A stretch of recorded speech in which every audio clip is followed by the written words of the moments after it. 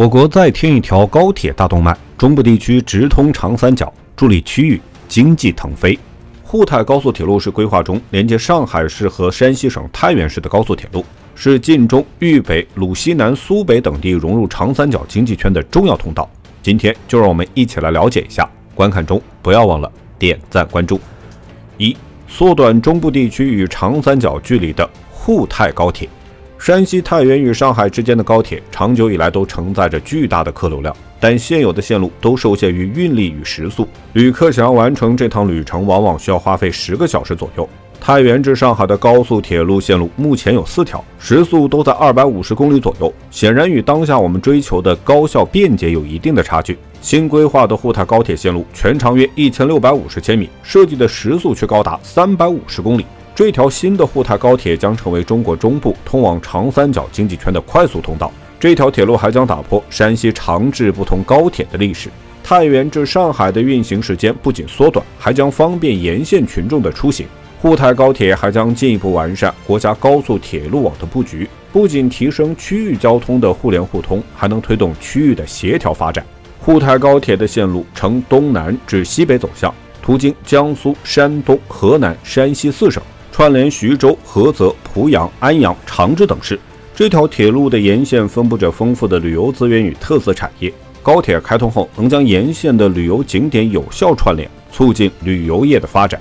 沪太高铁建设是拓展铁路网络与推动区域经济发展的助推器。这条铁路经过4个省份，串联了多个城市群，能很好地促进产业与资源流动的协同发展。这样就为地区的经济发展带来前所未有的发展机遇，实现经济高质量发展。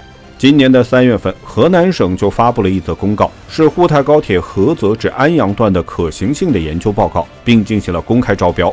这一消息一经发出，就迅速得到了广大人民的关注，并且还被视为这是沪太高铁迈出建设的关键一步。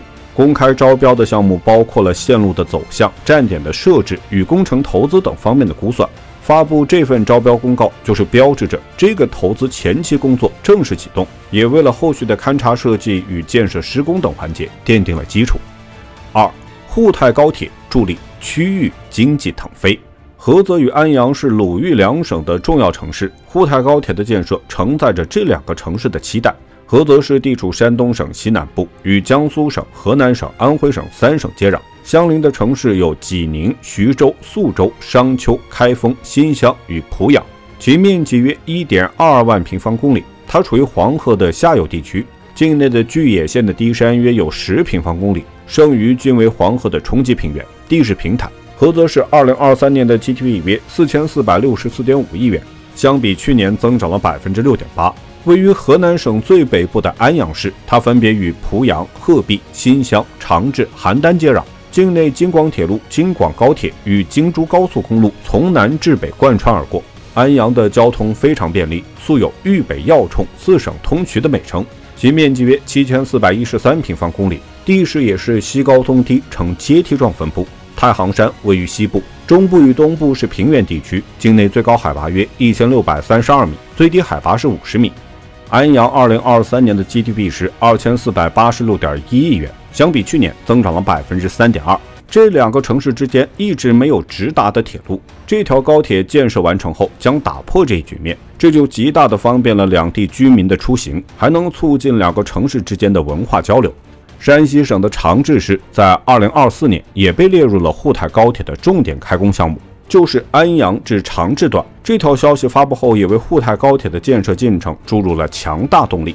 位于山西省东南部的长治市，总面积约 1.4 万平方公里，它的东部依偎着太行山、太岳山，在其西部分别与河北、河南2省相邻。长治市在2023年的 GDP 约2506.2亿元，相比去年增长了 5.6%。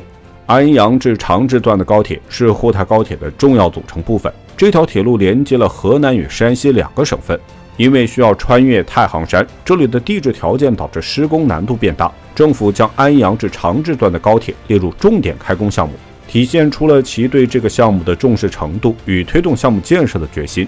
山西省重要的工业城市近年来也是积极地融入京津冀的协同发展。沪太高铁建设完成后，不仅完善了长治市的交通设施，提升其交通的枢纽地位，还将会吸引更多的企业前来投资，为长治市与晋东南地区的发展注入了新的活力。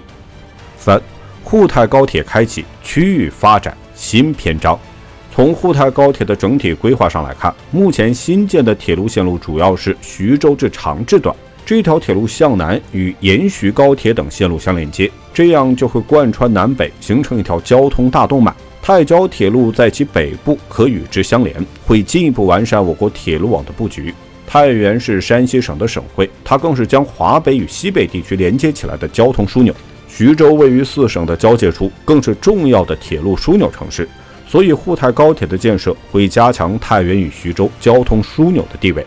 长三角经济圈是我国经济最发达的地区之一，不仅拥有雄厚的产业基础，还有着先进的技术水平。沪太高铁完成通车后，会将长三角经济圈的产业转移到铁路沿线区域，会吸引更多的企业、高素质人才前来投资与就业创业。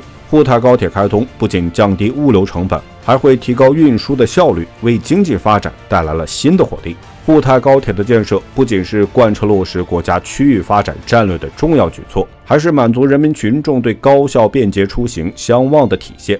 沪太高铁建成通车后，还会促进沿线地区城市的发展，为加强区域交流合作具有十分重要的意义。